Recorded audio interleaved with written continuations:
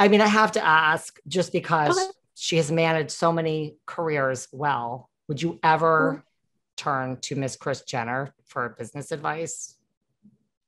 No, I wouldn't, but you know what I mean? No, I feel like just me personally, like I'm a businesswoman and I got mine's honestly like off the floor, like from the ground up, from the mud. You know what I mean? I'm from DC and I've been through like my trials and my tribulations.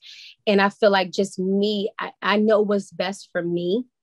You know, maybe I might even go into like managing somebody else and like maybe giving them the blueprint. But see, like this is like the real blueprint, like from like moving from DC to going to school in Miami to being in top relationships through going through like drama and cases and this and still being able to keep everything together like as a woman, you know, a woman and like a woman of color and making sure like my kids are good and businesses are ran and things like that. But I think that, you know, what works for certain people works for them.